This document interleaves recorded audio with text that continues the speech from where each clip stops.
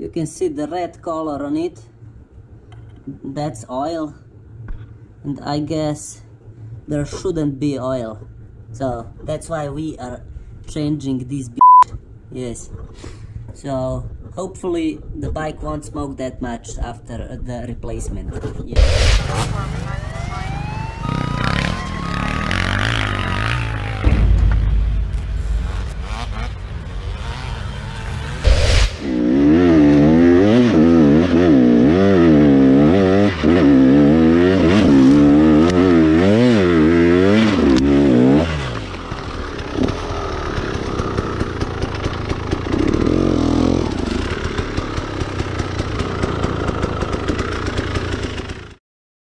So let me tell you about my fixing the engine. So, oh shit, on the other side. Yes. So my bike was smoking a lot.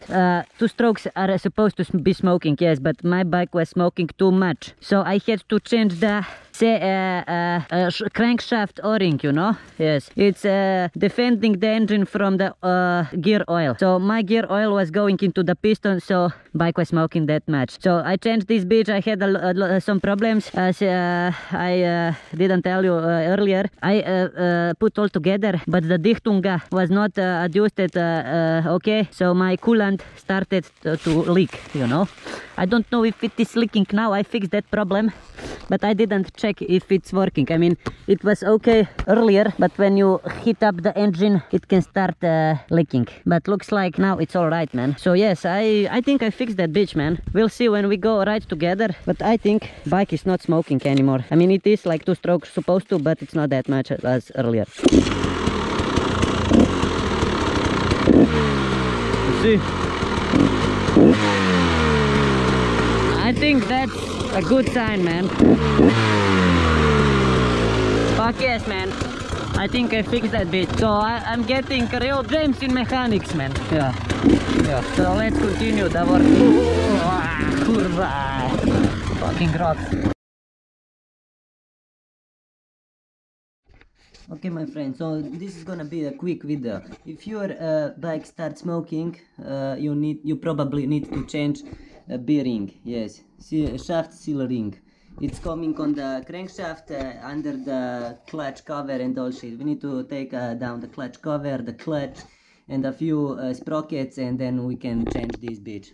I'll show you very quick. So we already put down the exhaust. Yes. So first you get the water of the hose, you unplug the hose, you put down this cover, you put down this, yes, it's stitched there with this little shit, yeah, like that. Then it's time to put down the water pump cover. Oh, water is still inside of it, but what can we do? Here you go, beautiful. Then it's time for a power valve cover. Yes, here you go.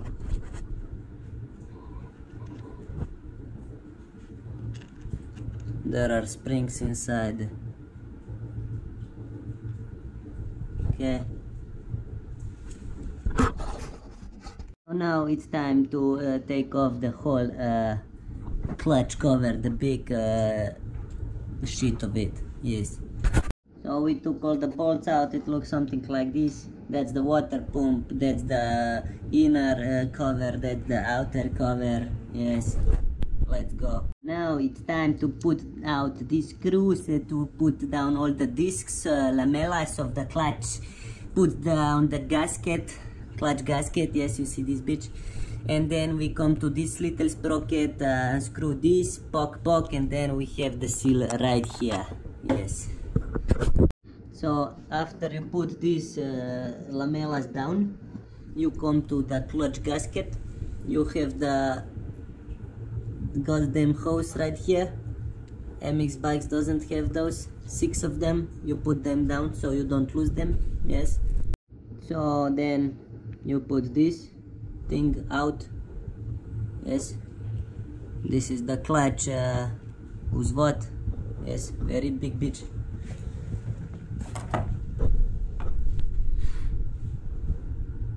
And then it's time to get down this thing. Yes. So first of all, you need to get this off and unscrew the bolt. Yes. Okay, you see, now we open the doors. Now we can unscrew this bolt. So my friends, in this case, make sure you are screwing this bitch in right way. I mean, not right way, in left way. It's left way is the right way, okay? Like this. Oh, motherfucker.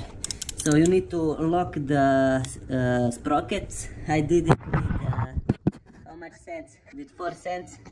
The shit works, man. Just great. Yes, we can do this. So you need, as you see, some universal clutch holder tool. So you hold the inner side of the clutch, and with another hand you unscrew the inside bolt. Yes, so I used a little bit of rubber because my clutch holder tool is made for a different kind of clutch, just like Hondas have it, or other MX bikes, you know, because there are little zarezas on the inside of the gaskets. So we removed the gasket, the clutch gasket. Yes, now we came to the seal. First we need to remove this tensioner. Yes, let's go, you move your ass, man. Oh, it's almost, oh, okay, I think I need both hands. Here you go. Motherfucker. So you can see the red color on it. That's oil, and I guess there shouldn't be oil, so that's why we are changing this bitch. Yes, so hopefully the bike won't smoke that much after the replacement. Yes, so we got this bitch out. Yes, so let me tell you that I have a lot of problems. I spent at least an hour for this bitch right now, because I tried to do it with screwdriver and some shit tools which were not working. But then what I did is, let me show you, let me find it first. This, yes, it's just a fucking bolt, or how that's called in English. You gotta do this on the end and put it inside, screw it, and poka. So now when we did it, we need to put back the new one, which is here. Yes, and then we are ready to mount the engine back together. I almost forgot, we gotta change this small o-ring. Do you see it? Black shit right there. Is this one? Yes. Oh, I hope this is normal.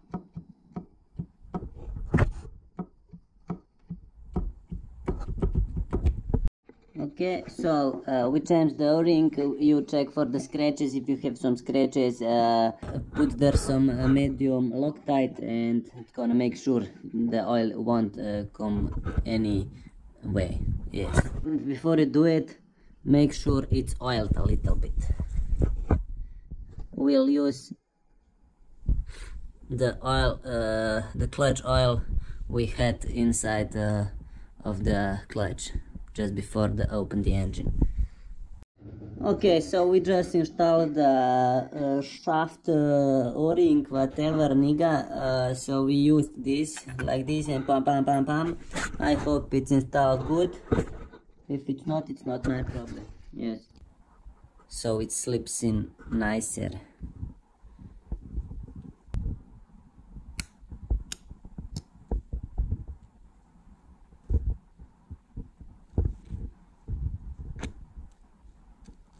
Beautiful. Okay, so now we put on gasket, and this front primary gear.